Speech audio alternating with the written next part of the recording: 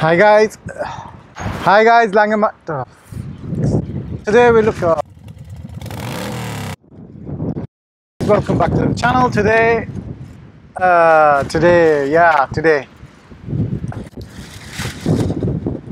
it's not easy, this YouTube malarkey. Definitely not as easy as these guys at Adrian at Barkandjack and Teddy Baldassar make it look. It's takes a lot of effort, and it's quite embarrassing sometimes. You stood out in public, and and I only do intros. These guys are doing full videos. Oh well, we'll get there. We'll get there in the end. So do give this video a like, right, and maybe share it. I would really appreciate it. Thank you guys. Hi guys, welcome back to the channel. Today we're looking at A Lange.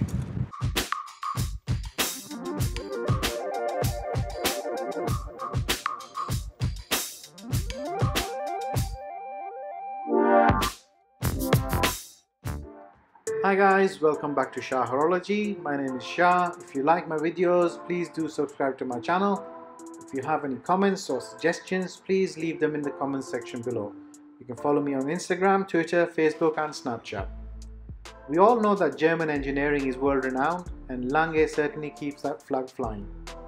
Today's timepiece is the Lange Grand Patek Platinum, which belongs to the Saxonia family of watches by A Lange Sohne. The simplicity and discretion of this dial is one of the main reasons why I love this watch so much.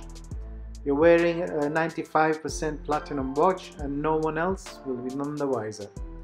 However, flip this watch over and it's all about the show. Lange has put its skill on display in the movement. There is just so much to look at and admire. The cute rotor, the blued screws, the different finishes, all handmade.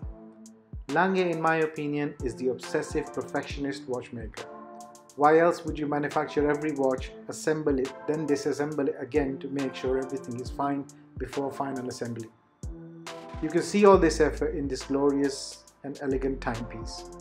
For me, this brand is pretty much as good as it gets. The case is almost pure platinum, the dial is silver, the indices are gold. The big date is the star of the show at the top of the dial, and the seconds display takes care of the bottom of the dial. Dimensions wise, the dial is 40.5 mm, height is 10.5 mm, the lug width is 20 mm.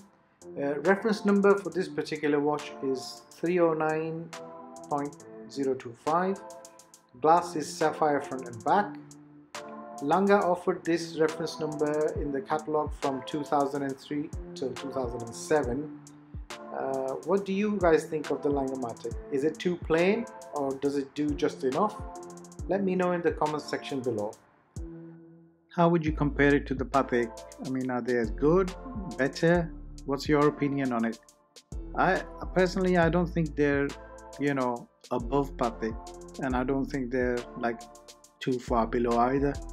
So, certainly on par. Guys, once again, thank you so much for watching my videos. Your comments and your encouragements certainly drive me to do better and bigger videos. So once again, thank you very much. Take care, and I'll see you in the next one. Bye bye.